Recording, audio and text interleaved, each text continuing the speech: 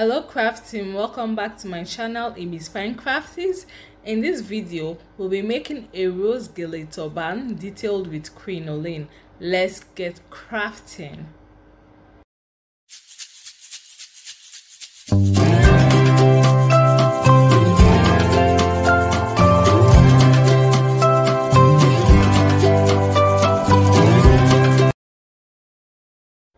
To get started, we need some items for our project. Like always, all items used will be in the description box below.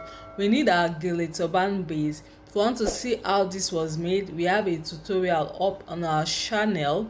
Check out the link above to see how the Gele Turban base was made.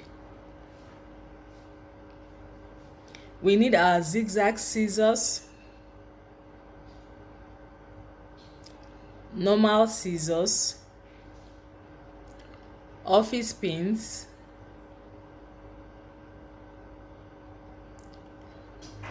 fishing line. For this project, I made use of fishing line. You can use your matching thread in place of fishing line. Then we need our needle. We need our crinoline because the Gele fabric I'm working with is a soft one, so we need something to give it weight or strength or to make it stiff. So for the measurements, I made use of 86 inches length Gele fabric. The width is 8 inches. That is 86 inches in length, 8 inches in width.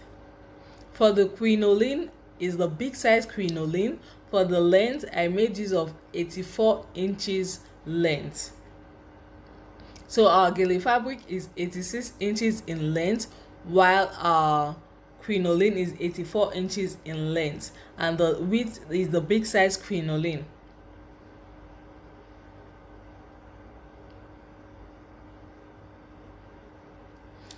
So to get started, I made it 84 inches, not exact the same with the Gele fabric measurements of the length, so you don't start the crinoline the same length with your Gele fabric, so it won't be showing out of your rose when you're done making it.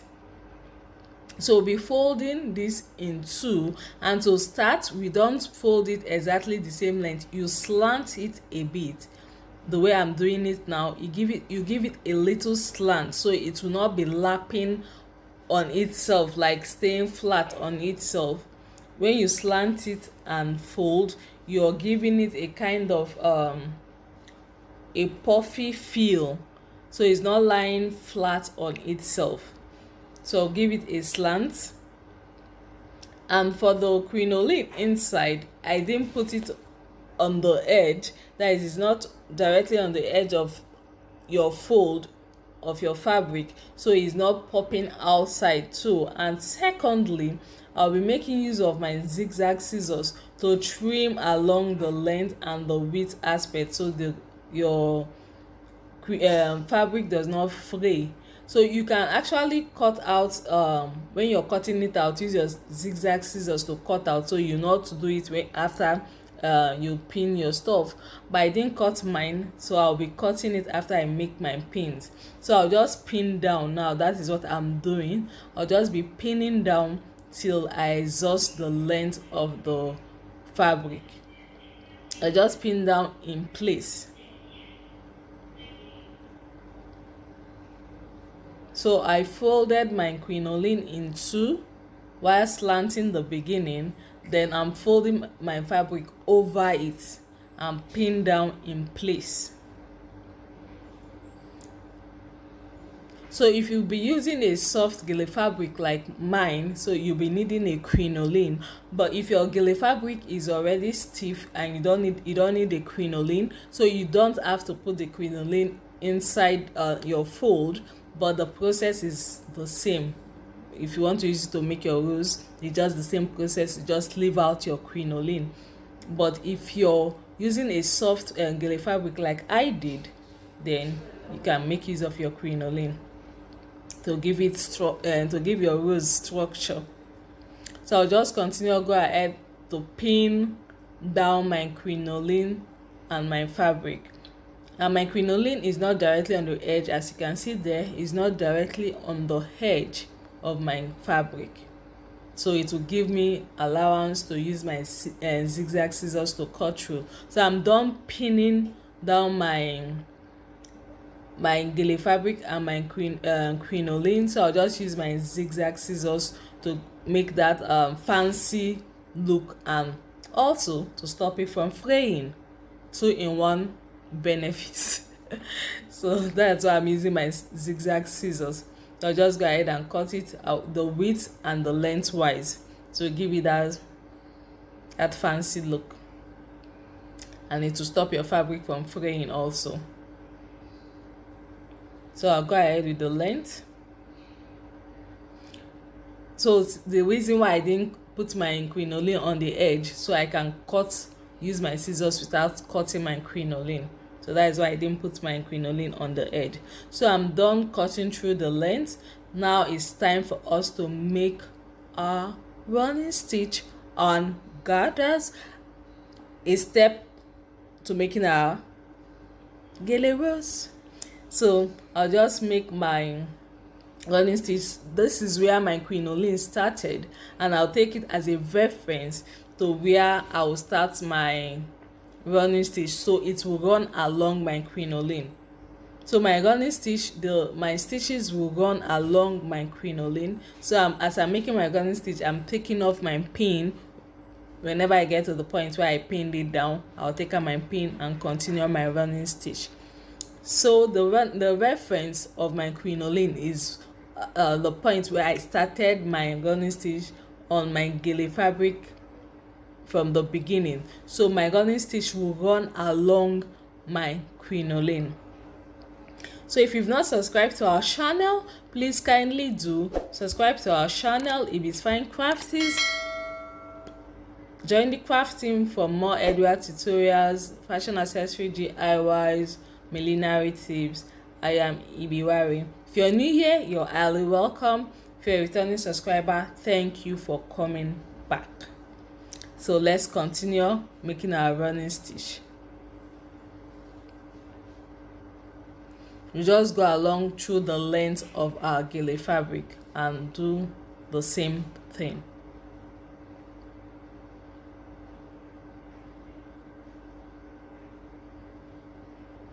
So I like using fishing line because for me it's stronger and it holds, it doesn't snap easily, and it holds, it's stronger.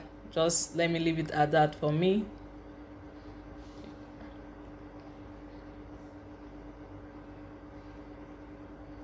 So do this all through the length of our gele fabric. Remember, we are running the running stitch through our crinoline.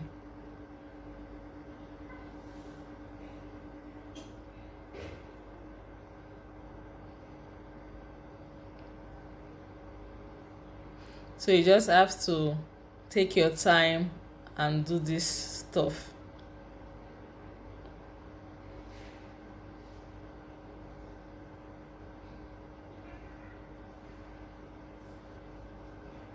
So I'm almost done with my running stitch. I'm almost done making the running stitch. So just for us to finish, gather it up. The purpose is to form gathers with our running stitch. So I'm done making the running stitch, and this is what it is.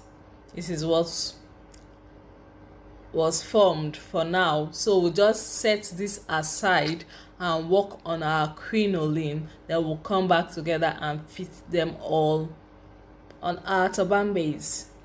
So for the crinoline, the measurement I used is 25 inches length. 25 inches length. Remember, it's still the big size crinoline. So for the crinoline, you have the parts where you have thread running through and the other part does not have thread. So you just pull out the thread the way I did, pull it out on one side and start forming gathers. Then when you've done towards the middle, you move to the other side and repeat the same thing.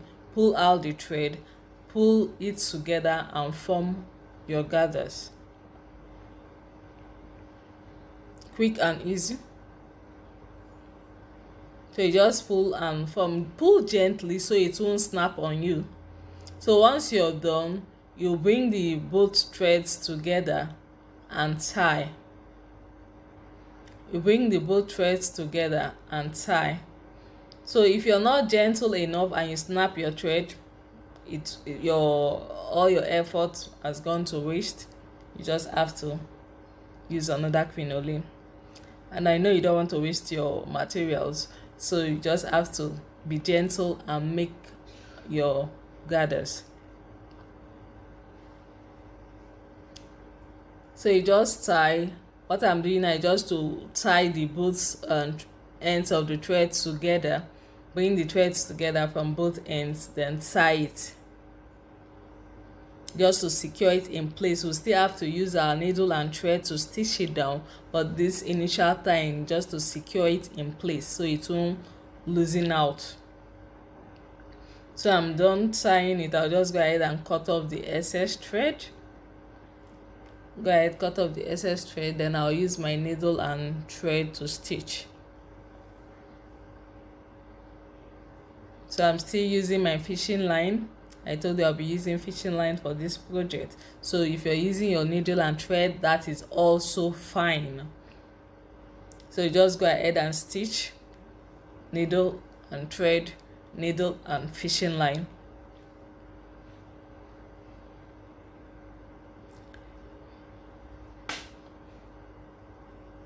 So if you get to try out this tutorial, kindly let us share your pictures on Instagram, on Facebook at Ibisfyn Krafties.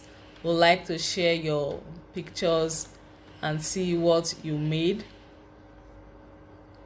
And if you've not subscribed to our channel, click the subscribe button now and join the craft team so you don't miss out on anything coming on the channel. So I trust you want to see everything coming on this channel, so just click that subscribe button now. Like this video if you've learned something from it. Share with others so they too will see what you've seen and learn from it also. So after stitching down, I'll just bring the two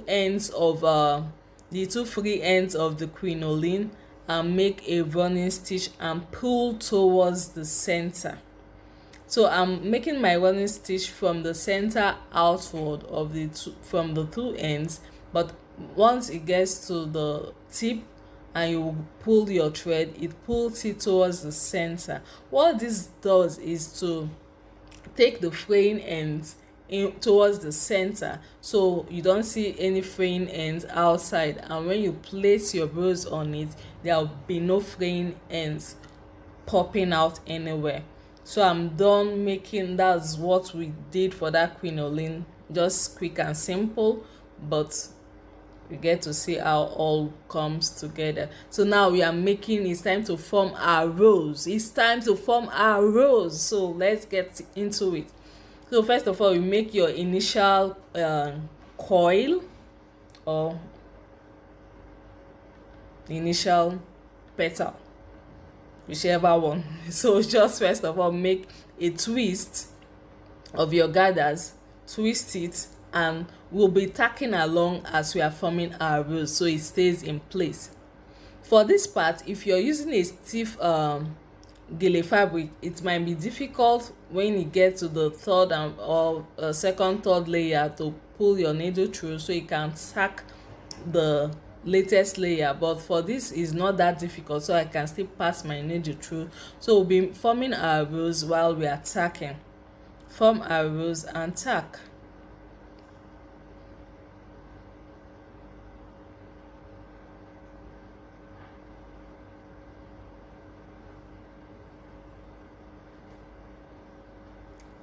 So you coil gently, coil and move along your gathers.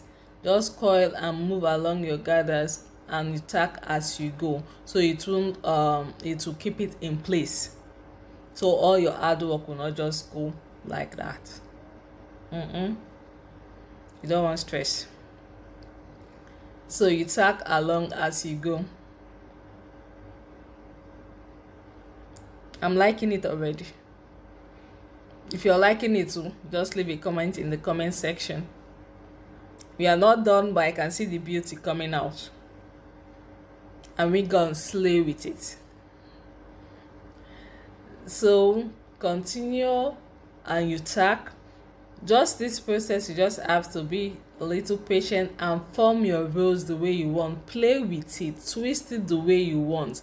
Just visualize what you want your rows to be, then you twist it, see it. If it comes out well, if it doesn't, you go again, twist it, play with it, and see what comes out of it. So your rows might not, two roses might not come out the same, because what you imagine might not be the way I imagine it. So just let your imaginations go, play with it, twist it the way you want, then tack it down and enjoy your rose.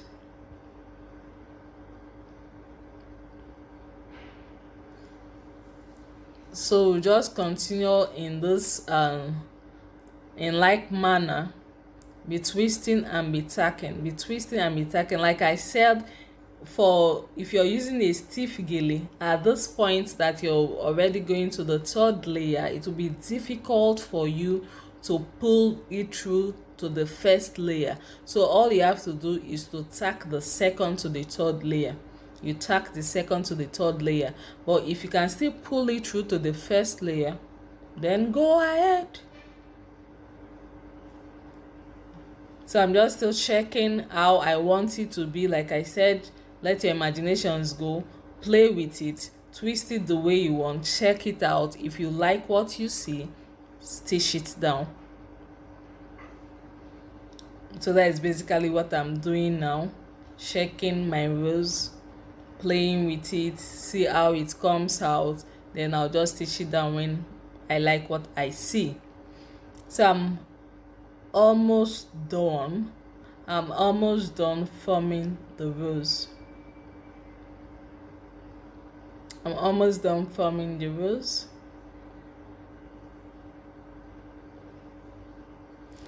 Isn't this beautiful? If it is, let me know in the comment section. And I think my rows came out big, so if you want it smaller, you adjust your measurements. If you want your rows bigger, adjust your measurements, increase the length. If you want it smaller, reduce the length. Go play with it how you want, but I like the size of my rows. And this rose now, I'm just thinking of so many things that you can do with this rose. I'm just thinking of, like, imagine this as a brooch on your evening gown or something. I'm just imagining things right now, but I know it will come out beautiful. It will come out beautiful, so you can just think other things and make use of your rose for other things. So I love what I'm seeing, so I'm done. I'll just go ahead and tie off, knot my thread, and I'm done with my rose. What will be left is to attach all the bits and pieces together on our turban. Then our rose gele turban detailed with crinoline will be ready. I'll just knot my thread and we'll move to the next phase.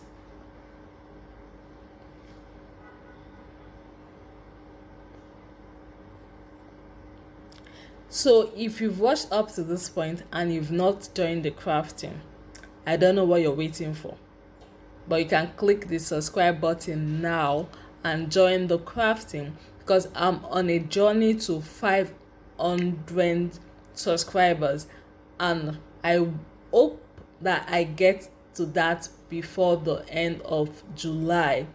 So you can make it happen by clicking that subscribe button and join the Kraft team. Share this video if you like it, give it a thumbs up. Share this video for others too to see and benefit from this. Wow, this rose is beautiful. It's beautiful. So it's time to put our pieces together.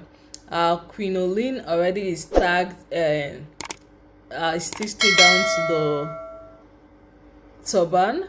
And now how you place your turban, your rose, is totally up to you. If you want it to be placed towards the side or towards the center, but even if you put it directly on the center, when you put it on, you can tilt it to the side as you reach. So I'll go ahead and tack it down to my Gele turban, my turban base.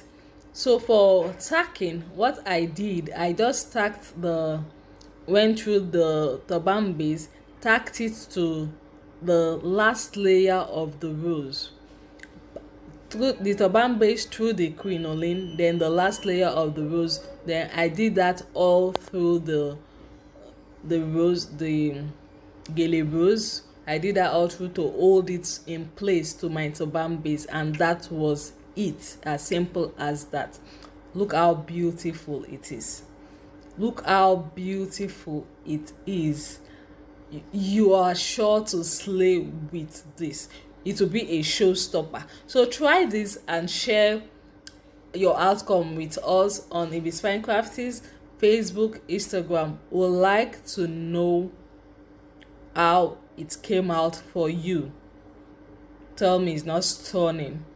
Leave a comment for us in the comment section and let's know your thoughts on this video tutorial on this rose Gele turban detailed with crinoline. Let's know.